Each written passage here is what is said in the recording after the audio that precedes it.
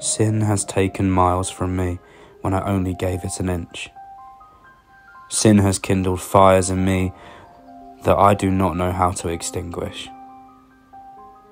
Sin has moulded a pride in me so that I am never content with my portion. Sin has camouflaged itself in the lens of my eyes so that I see through a lens of distortion. Sin has led me to places that I didn't want to go and kept me in places that I wish I didn't stay. And sin has carefully carved a rebellion within me so that it would keep me from His way. And sin has placed the things of this world in my mouth so that I'd struggle to know any godly flavour. But praise be to God, who did not leave me to my own desires or call me to be my own saviour. I was a blind man led by desires and lies, but somehow His Spirit came and took scales off my eyes.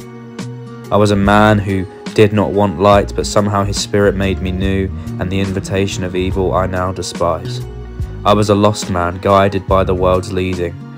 Somehow His Spirit has caused me to rely on the one who hung on the cross bleeding. And the tons of my sin and the weight of His grace are put on a set of weighing scales. And even though my sin is heavier than any worldly mass, His grace and mercy always outweighs and prevails. And as I walk through this battleground, the enemy yearns for my view of Christ to be tainted.